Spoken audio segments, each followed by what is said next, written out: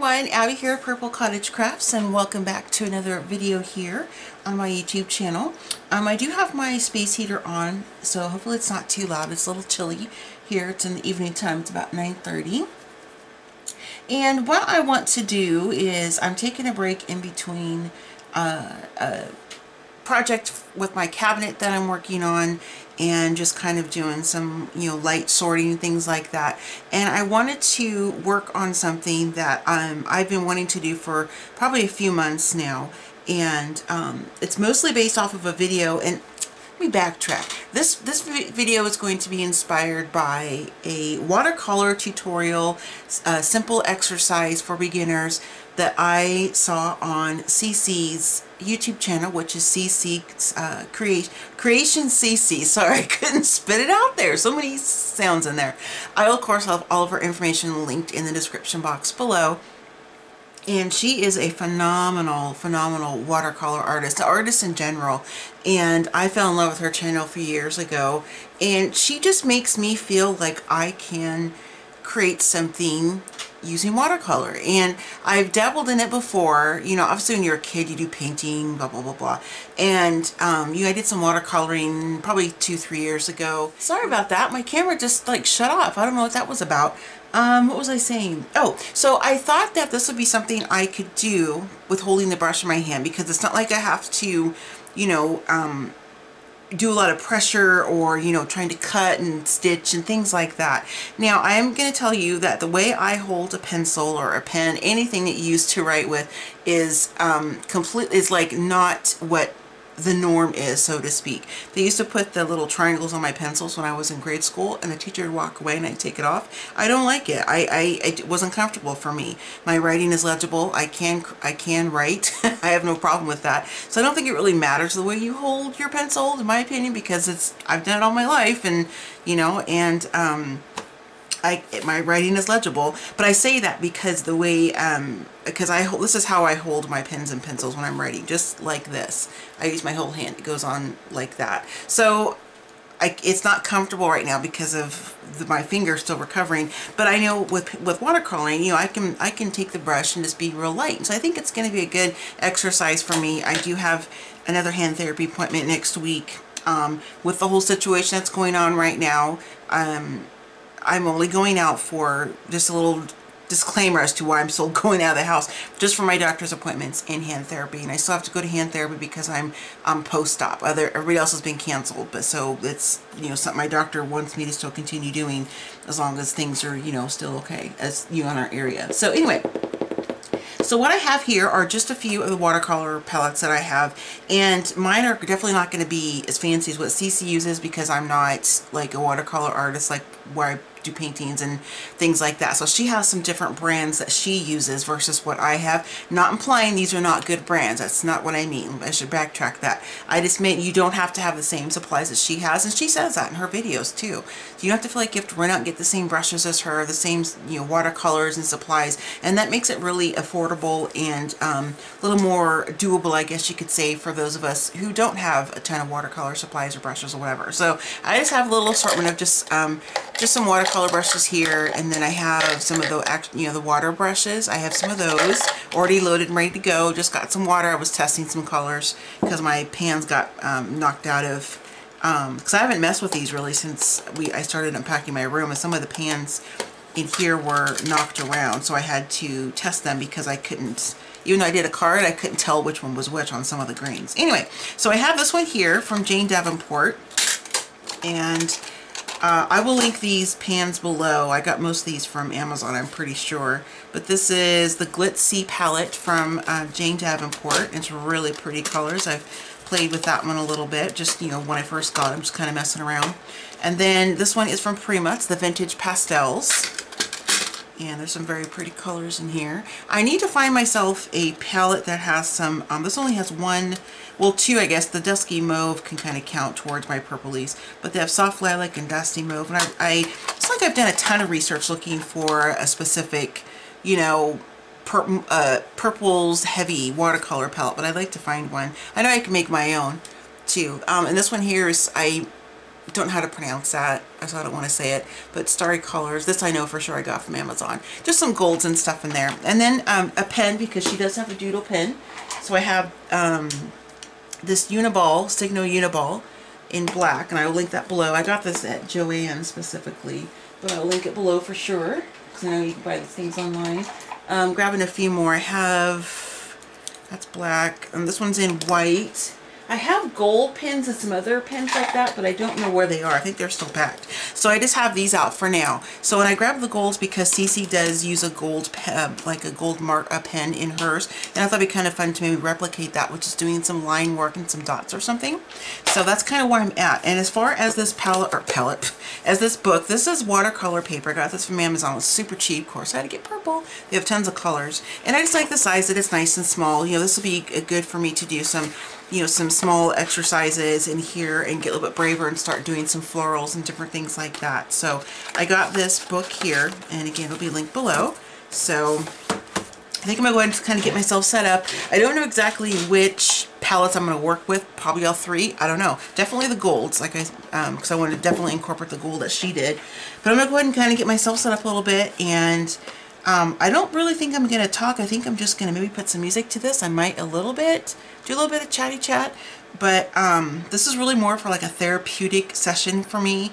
Having lots of facial pain, and of course my fingers kind of throb. That's nothing compared to my facial pain, of course. And so when I get to where it's a little bit more difficult for me to speak. I mean, it doesn't stop me from speaking, but it gets more painful to speak. That's when you'll usually see just like some processed portions of videos. For me, that's part of the reason why I do that. But also just to listen to some of my music, maybe throw on an old movie or something, and to sit here and just basically just have fun doodling. So I may not talk. I don't know. We might get a lucky break and have a non-talking video from Abby, except for the intro. I don't know, we'll see. So I'm gonna go ahead and get myself set up, and either way you'll see me back here in your time in just a second. So I'll see you in just a moment.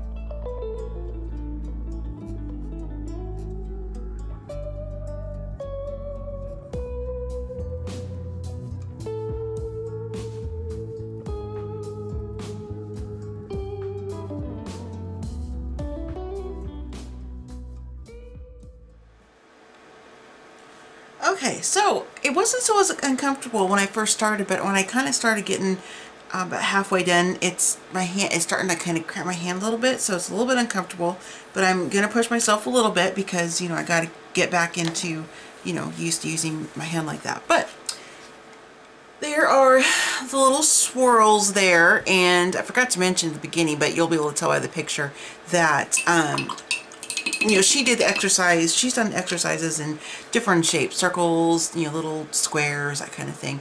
And I thought a circle probably, well, sort of circles would be the easiest thing for me to just to kind of start with. So I have those on there. A few of these colors I just kind of mixed from the palette.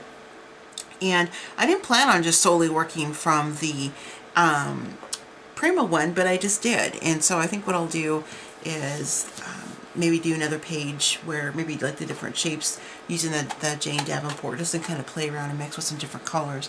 So I'm going to let this kind of dry for a few minutes. I take the heat tool to it. We'll see how impatient I get.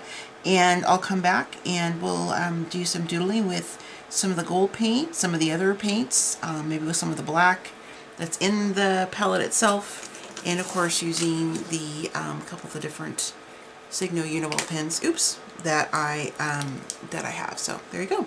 So we'll see you in just a little bit.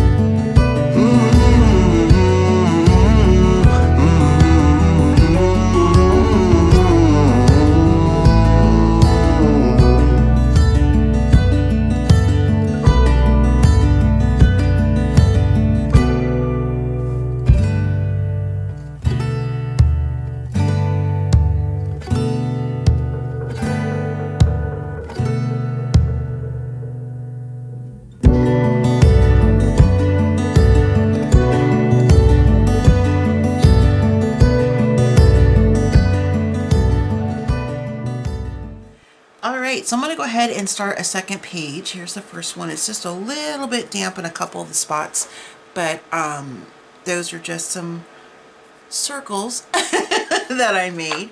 And then the next page, I think I want to, you know, I could do like, you know, rounded,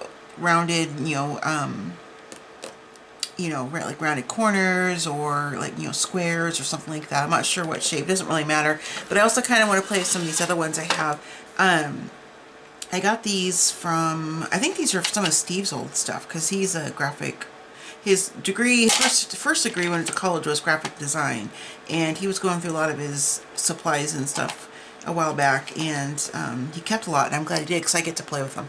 So I have a couple Daniel Smith paints, which I know are super, super mega pricey, and then there's some Reeves ones in here. So the Daniel Smith ones I have are Amethyst, Genuine, and Rose of Ultrasound. Wait, that's not right, Ultrasound. Good grief, Abby. Ultramarines. I said ultrasound. And then the Reeves ones I have are Rose Red, Olive Green, Red Ochre, and Deep Yellow. So I might play with the purpley ones on here a little bit, and then I do want to kind of mess with the golds. I might just do maybe a page of the different golds mixed together, diluted, some stronger, and then just doing some different strengths of the few of the colors on this the second page here, and then just kind of play. So I'm going to go ahead and just kind of do that, and we'll go from there. So I will see you soon.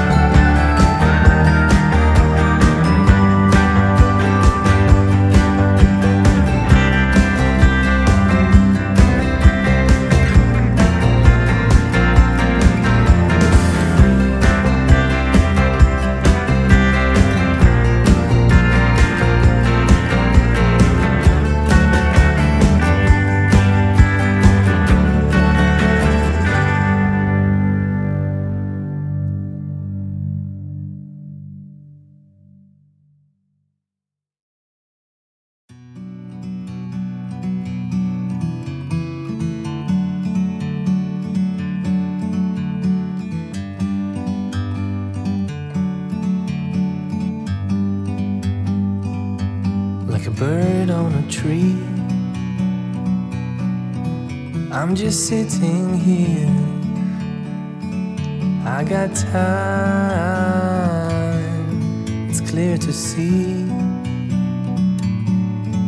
From up here, the world seems small. We can sit together. It's so beautiful, you and me. We meant to be in the great outdoors, forever free.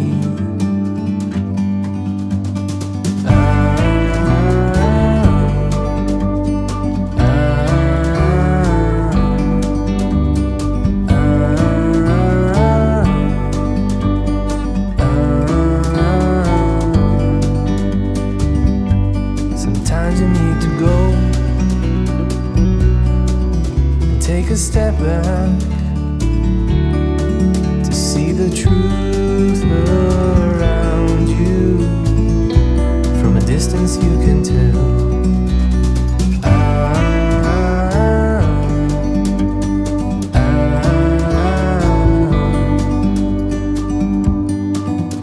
You and me were meant to be in the great outdoors, forever free. You and me, meant to be in the great outdoors, forever free.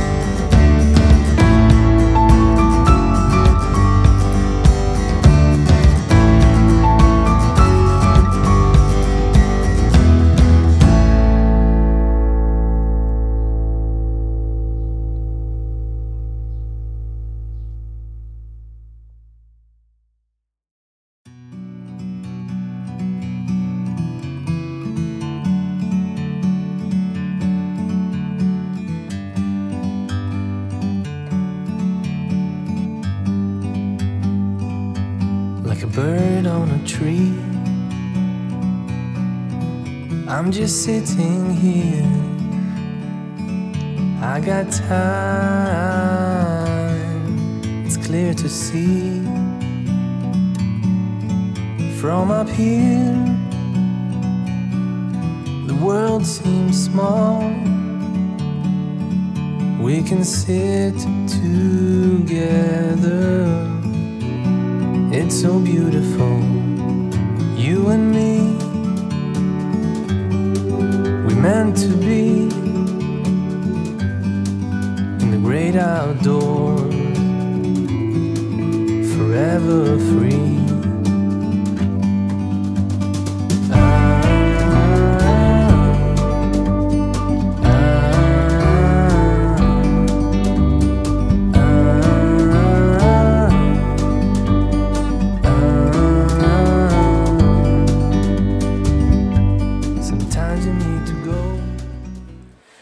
So I think for the purpose of this video, I'm done with doing some of the creative exercises with watercoloring and doodling. Sorry for the shadow. I'm trying to figure out how to fix that issue. But anyway, so yeah, I think I did 4 pages, 3 or 4 pages.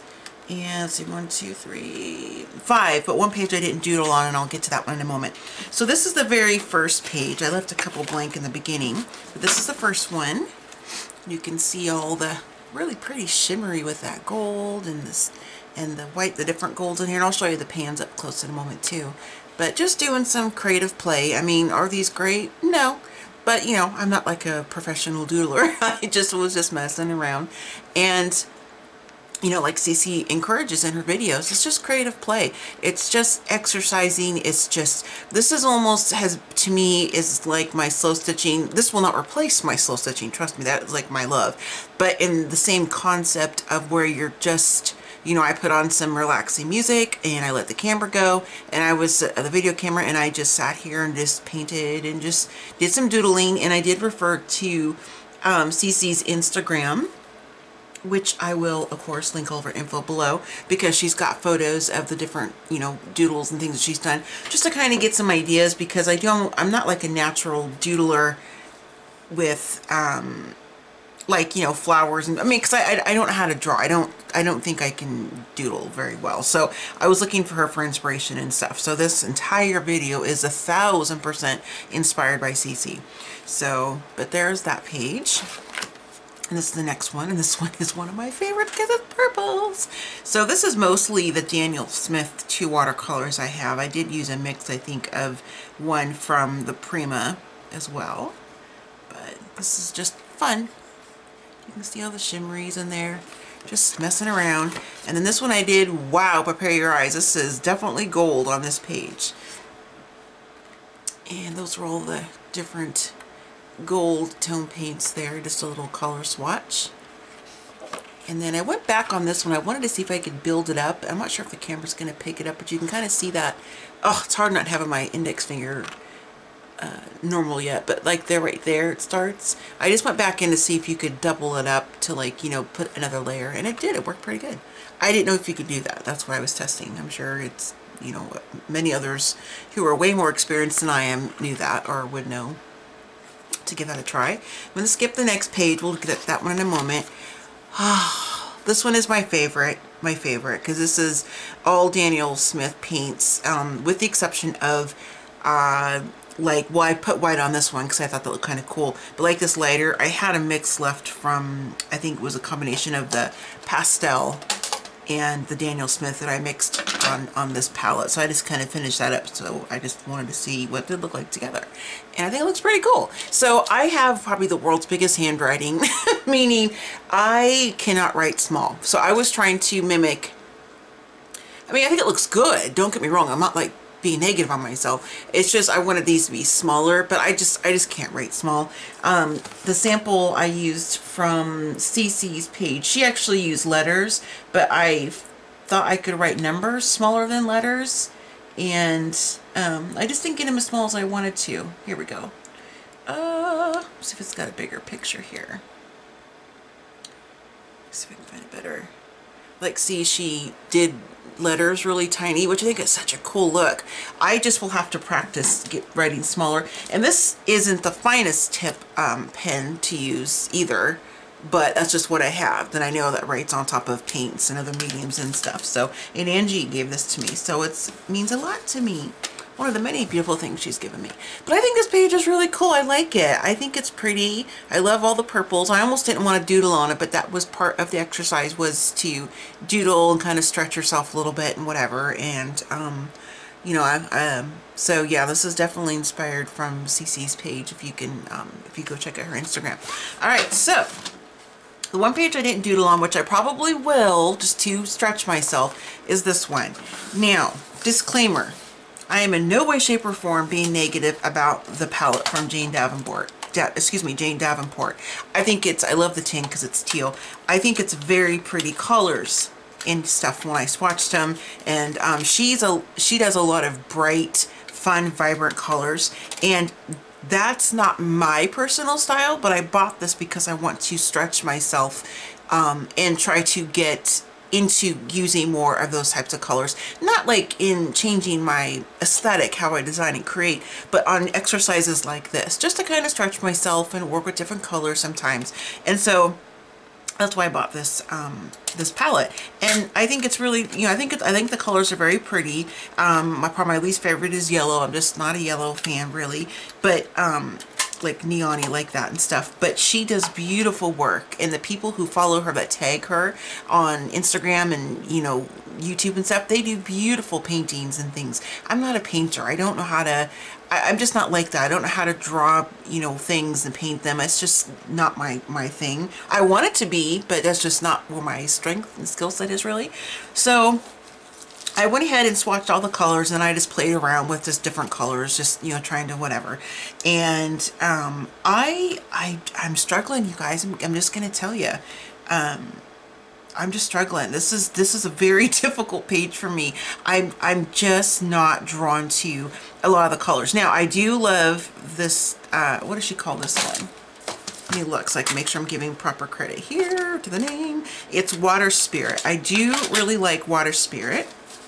That's in my wheelhouse. That's very Timmy Southampton looking. And I love this one here. I like the greens. I think they're very pretty. And the blues I like. I don't know what to do with bright colors. I don't know. I don't know. It's just a weakness for me. That's all it is. And now I used to scrapbook back in the day in card making with, you know, primary colors and a lot of the things that were, you know, 25 something years ago when I first started scrapbooking, or got back into it, I should say. When I had my son, I, you know, worked with a lot of bright colors in primary, and that was just kind of what was there. And that's still colors you can use now. It's just not my personal style. And so I just wanted to stretch myself and play with the palette that I purchased. And I will use it again more for sure, especially those colors I pointed out to you that I really liked. You know, my favorites.